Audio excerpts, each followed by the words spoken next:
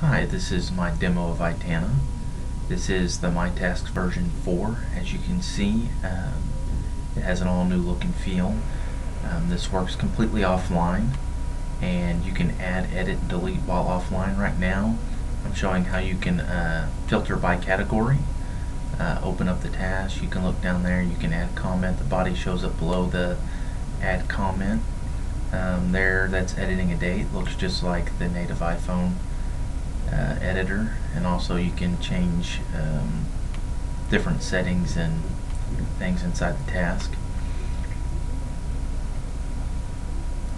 You can also go by status, and if you go to status complete, which I didn't do there, it'll actually show you all the ones that are completed, as well as you can also view the ones that are in progress.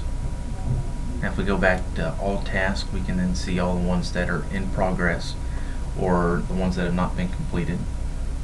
And you can also add new. As I said, you can also do that offline.